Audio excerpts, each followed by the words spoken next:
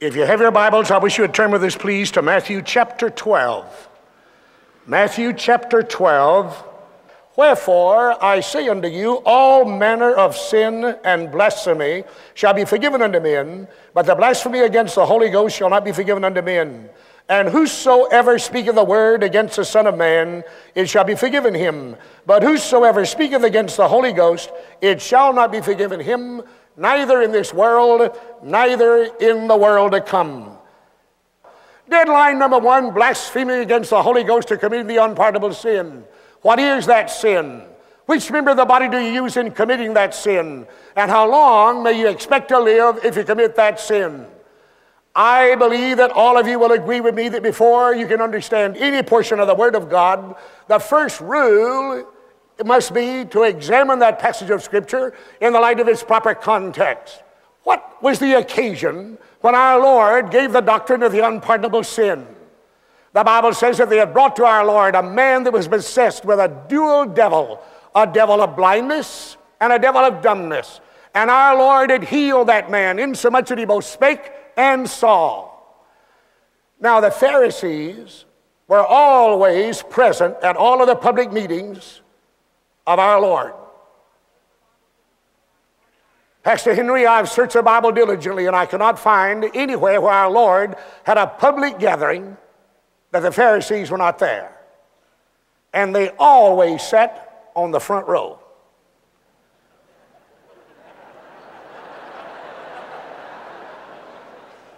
You never found them in the balcony. You never found them sitting on the very back pew. They were on the front row. Not in order that they might better hear the Lord, but in order that they might find some fault with him whereby they could put him to death or bring some charge against him. Now, after witnessing this wonderful and marvelous miracle, they were about to lose face. The people were saying, if this man is all that you say that he is, then how and what is your explanation for this wonderful and marvelous miracle? And they had to come up with an answer. And they said, the thing that you poor, ignorant people do not understand is that this man has indeed performed a tremendous miracle, but he did it by the power of Beelzebul. Now, Beelzebul means the prince of devils. It means the prince of filth. It means the prince of flies. It means the prince of the dunghill. And when our Lord heard that accusation, he turned. And with anger, he looked in their faces and said, you may speak a word against me, but whosoever speaketh a word against the Holy Ghost, it shall not be forgiven him, neither in this world, neither in the world to come. Now, the Bible very plainly teaches that all that Jesus did while he was here upon this earth, he did by the power of the third person of the Trinity. So he performed this miracle by the power of the Holy Ghost. And when these Pharisees accredited that work to the devil or to the prince of devils, Jesus said, you have committed a sin whereby you shall never be forgiven in this world nor in the world to come. That brings to my mind the word unpardonable. The word unpardonable is a very harsh, hard, and oftentimes a misunderstood word, because we examine things in the scope and the light of our ability to forgive. But when we examine a thing in the scope and the light of God's ability to forgive, we find that nothing, absolutely nothing, is unforgivable but the blaspheming against the Holy Ghost. There have been some things that have happened recently that all of us have heard about on television, that when I first heard it, I said it's unforgivable. For example, 3 days ago, right here in Kissimmee, when somebody drove up by the side of another car, and when the man got out of the car, shot him dead in the middle of the highway. When I first heard that, I said, that's unforgivable. But wherever that man is that did that horrible thing, wherever he is this morning, if he's listening to by radio or television, there is room at the cross and mercy to forgive that man of that horrible sin. I was in Chicago, Brother Jim, when that case of Mr. Gacy was revealed. That homosexual who had murdered or had enticed 32 young men into his apartment, and there in a perverted sex manner had assaulted them, and then murdered all 32 of them, burying 30 of them in the basement of his home. I was there as they began to bring those bodies out one by one. And as I saw that, I said, this is unforgivable. But if you're in that Illinois prison this morning, if Mr. Gacy would get on his knees and say, oh God, I'm a homosexual, and I'm a murderer, and I've killed at least 32 young men, there would be room at the cross and mercy enough and power enough in the blood to forgive that man of that awful sin. There is not a person present, and perhaps there is not a person listening by television, but what you could bring to your mind, some horrible crime that made you shudder and the goose pimples break out on your body when you heard about it. You say, preacher, why are you telling us these things? I want to emphatically, dogmatically impress upon the mind of every person that is present here this morning that the sin that I'm talking about is worse than anything that I've mentioned or anything that you can conceive in your mind as that called sin. This brings to my vision screaming, dying, doomed, damned men and women. I see their horrified gaze. I see their despairing look. I see their hopeless end. Now it's impossible for them to be saved. I have been diligently studying this book that I hold here before me for 55 years. And if you were to ask me to look into the 66 books of this Bible and come up with what I call the quartet of the most horrible words, 4 words in the Bible, it wouldn't take me 5 seconds to tell you what I believe they are. I believe they are the 4 words uttered by Jesus Christ when he said, shall never be forgiven. The only person in all of the universe that can forgive sins says, shall never be forgiven. There is no court of appeals. There is no Supreme Court. There is no higher judge to whom you may take your case of sin if once you step over this deadly deadline of blaspheming against the Holy Spirit. That brings to my mind the word blaspheme. Dr. Henry, the word blaspheme comes from 2 Greek words meaning to speak hurtfully. So how does one commit this sin? Which member of the body do they use in committing it? Which member of the body do you use in speaking? We use the tongue. So, as I look here in the Word of God, I find in James chapter 3 and verse 6, and the tongue is a fire, a world of iniquity. So is the tongue among our members, and it defileth the whole body, and setteth on fire the course of nature. Here's what I want you to underscore. And it is set on fire of hell. God, realizing that the tongue is the only member of your body with which you can commit a sin whereby you can never be forgiven, has enclosed that member of your body behind a double prison wall. First of all, there are the ivory bars, your teeth. Second, there is the fleshy mold of your lips. And coiled up back there is that one little member of your body that can commit a sin whereby you can never be forgiven in this world nor in the world to come.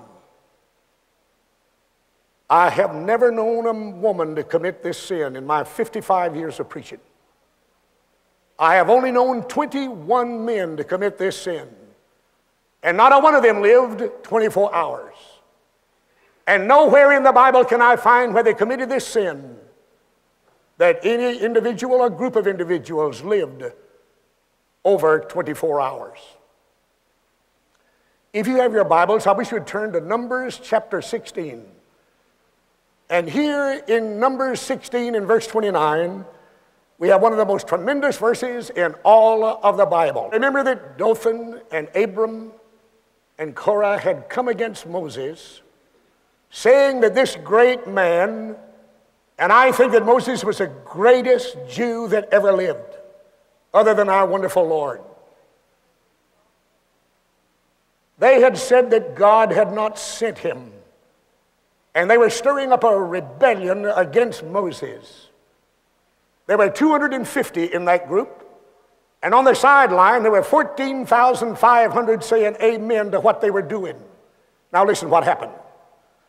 The Bible says here in Numbers chapter 16 and verse 29, if these men die the common death of all men, or if they be visited after the visitation of all men, then hath the Lord not sent me.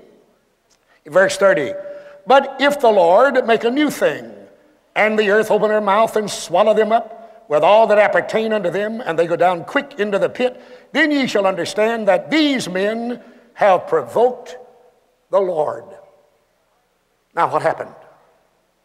The Bible said as soon as Moses prayed that prayer, God jerked the earth out from under them, and all 250 of them with all that appertained to them went down into a great pit, and God closed up the pit again.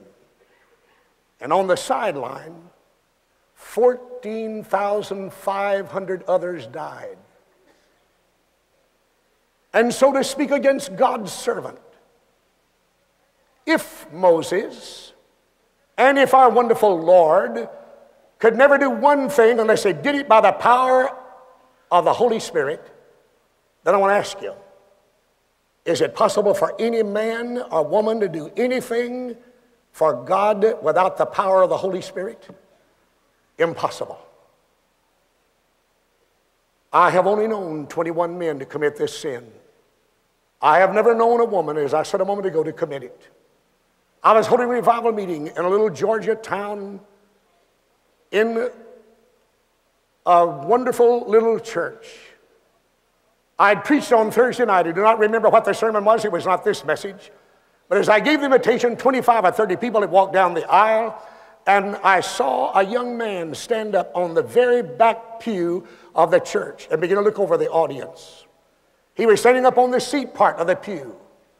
I was impressed by the Holy Spirit to go back and speak to him. I went back in before he knew I was on my way.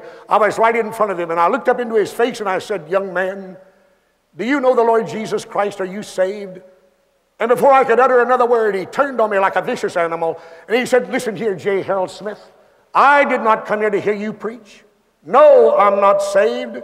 And for your information, I do not want to be saved. I came here tonight to find a couple of girls to go to a dance, and as soon as I can locate them, you can have our space. God is my witness, as kindly as I could say it. I said, son, I believe that the Holy Ghost sent me back here. The Holy Spirit sent me back here to speak to you about your soul. He cut me off again.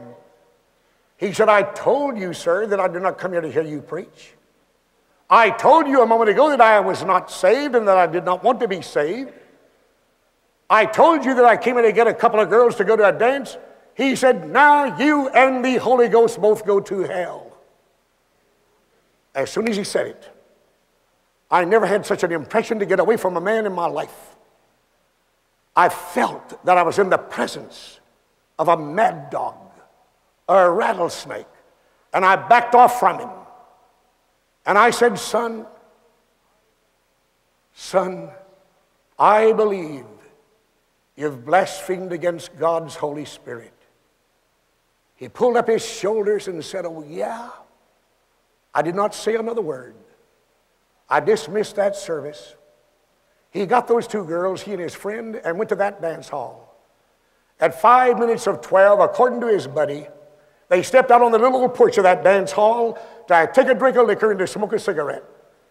They lit their cigarette, and his buddy said, I took a drink out of the flask, and I reached across the little porch to hand it to him, and he reached out to take it before he could touch the flask. He folded up like a jackknife, began to scream like a panther, fell on that little old porch. The orchestra stopped playing, the dancers stopped dancing. They called for Dr. Mays. Dr. Mays told me, he said, preacher, I got to that dance hall about 5 after 1 a.m. And as I walked in and saw that young man stretched out on the dance hall floor, two things I was aware of simultaneously.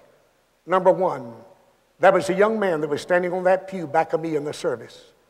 And second, that he was a corpse. Before I ever touched him, I knew he was dead. And he said if I ever examined him, or examined a body to write on the death certificate the cause of death, I examined him, and finally, I had to write on the death certificate the cause of death unknown. But he said if I'd have put on there what I know I ought to put on there, I'd have put on there God killed him. I want to tell you, there is such a sin as blaspheming against the Holy Ghost. What is it? In a nutshell, it is to credit the work of the Holy Spirit to the work of the devil. And the minute you do it, you're damned forever.